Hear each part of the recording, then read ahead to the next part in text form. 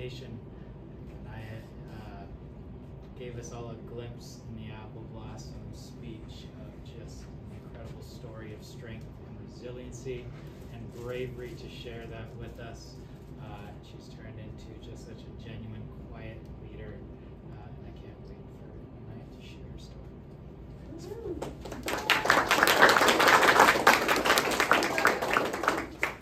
Thank you guys for coming. As you bring through, my name is Aniyah Rose. 2024 senior. I've been part of Manson since the 3rd grade, and I absolutely love it here. I don't know, I've had so much fun exploring who I am and growing as a person, and it's just been such a magical experience to be part of this school. This is my family. This is my dad, my brother Ben and Alex, and myself. Over here we have my papa, and down there is my grandmother. And I have a small video about my friends. I don't know if it's gonna work.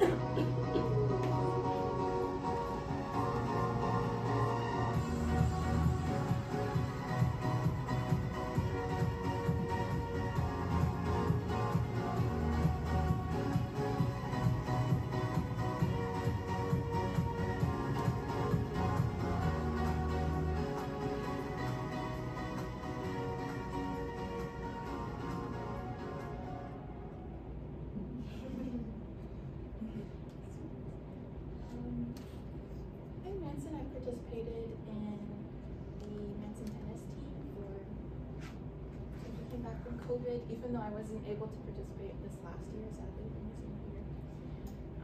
I ended up having a medical emergency on the tennis courts, and I was not allowed back in during the season. But as my family's designated medical attention child, it's not super new to me. But it was difficult to go through a bunch of tests. I went through cardiology and neurology, and spent a lot of time missing school, still missing school. And it's been pretty hard to keep up and get back on track. But my teachers have been really graceful and helped me a lot to work through that. Some of the clubs I've been part of are the Manson Gay Straight Alliance Club, which I've really enjoyed. It's been super fun to bring that into Manson and really open up that community as we grow and times change. And I've been part of the Knowledge Bowl since middle school. I was a team manager last year when we placed 3rd in state, which was really fun to go watch and help out with. And I've also been part of the CW X Robotics Club, where we got to build a fun robot, and I got to work with, not on the team with, but I got to spend a lot of time with my brother Ben with our robots, and it was a lot of fun to work that stuff out. Some of the community services I've been a part of are the Haunted Manson, which I've also done every year. It's been available in high school. It's been really fun to get to go there. I've helped with costumes, makeup, and been a scare actor, and it's honestly been more of me hanging out with my friend group and getting to scare children than anything else. So that was really fun. I've also been part of EMT practice for a bombing drill, and we got to make fake wounds and pretend to be sick, and it was a really fun experience, as well as the read around the world at the elementary, which was great. I loved getting to read to the children and interact with them and see their faces. Speaking of children, my internship was at the elementary school down the road, and I went and I worked a couple days a week with the afternoon class, which I absolutely loved. I got to spend time with, there were 2 high needs children in the class that initially I was told to kind of stay away from and manage the main group while the teachers handled them, but pretty quickly those kids latched onto me, and I worked really, really well with them in a way that the teachers were not able to, because I think given my history growing up and the struggles I've been through, I was able to understand their needs in a way that others maybe didn't recognize. And it was really inspiring to me to be there, and it is part of why I chose my career, which I'll share in just a moment.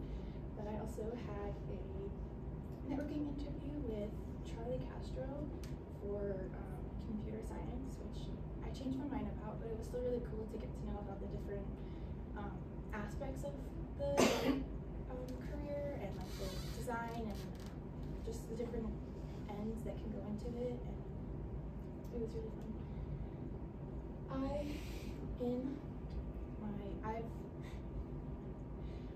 I am certified in Microsoft Word, PowerPoint, and Excel, and I have done a few college courses, and I should be graduating with 20 to 25 college credits, which not a whole lot, but I'm proud of it.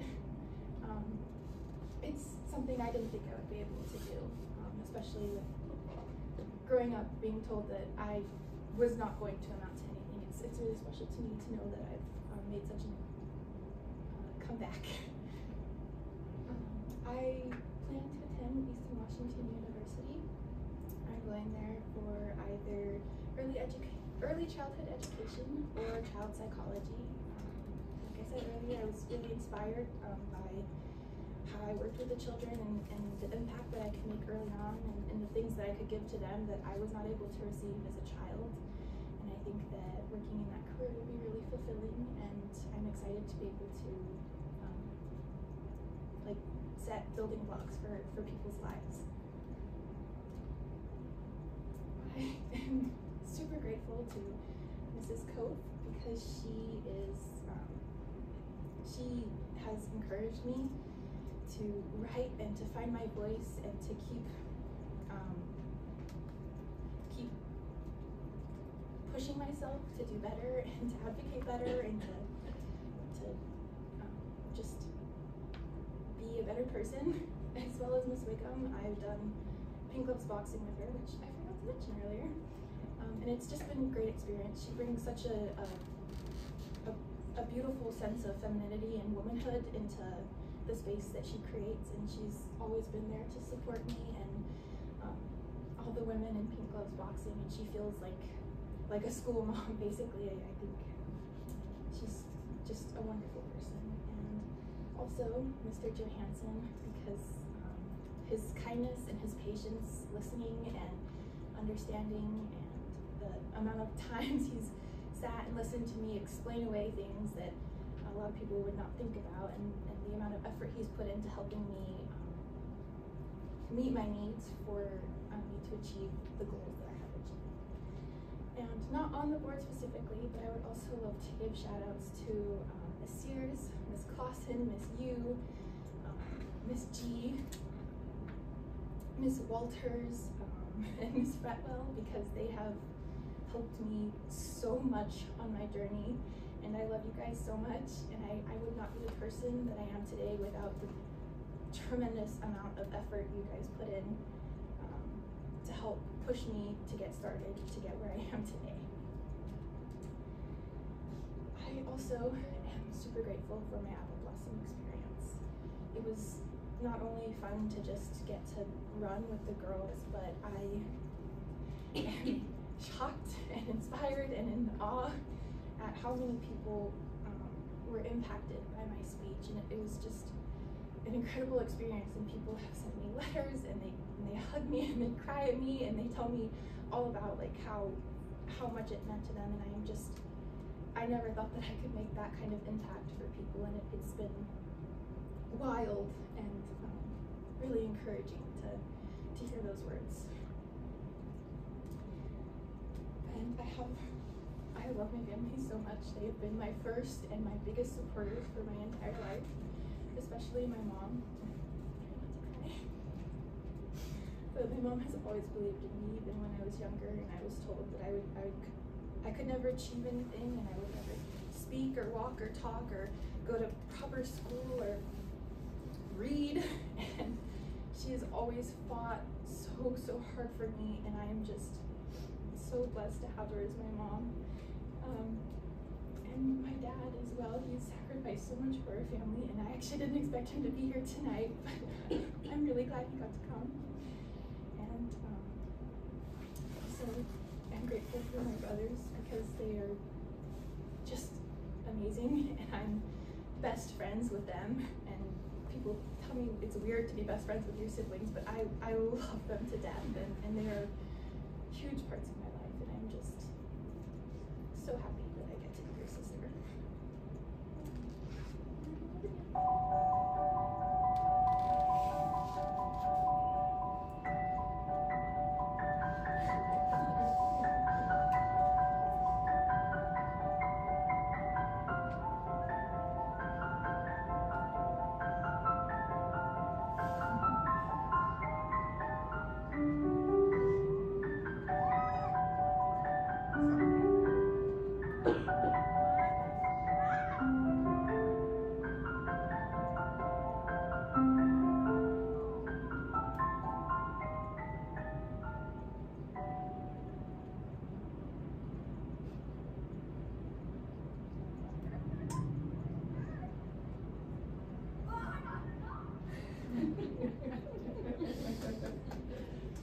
And before I move on from this, I do need to give a special shout out to my papa, who did not make it to this, but he was super proud of me, and he would have loved to be here, and he meant a lot.